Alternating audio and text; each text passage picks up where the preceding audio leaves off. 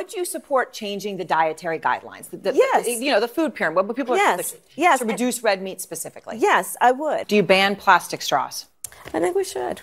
Yes. So would you ban offshore drilling? Yes. Just today, the Trump administration announced plans to overturn requirements on energy-saving light bulbs. Would you reinstate those requirements as president? If you can get electricity from a light bulb that utilizes 1/10 of the power that an old incandescent light bulb used, of course you're going to do that. We have to take combustion engine vehicles off the road as rapidly as we can. Educating everyone on the need to curb population growth seems a reasonable campaign to enact.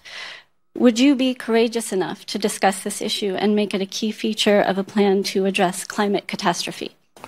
Well, Martha, the answer is yes. I think especially in poor countries around the world, where women do not necessarily want to have large numbers of babies, and where they can have the opportunity through birth control to control the number of kids they have, something I very, very strongly support. Let's talk about offshore drilling for oil. Would you ban it? Yes.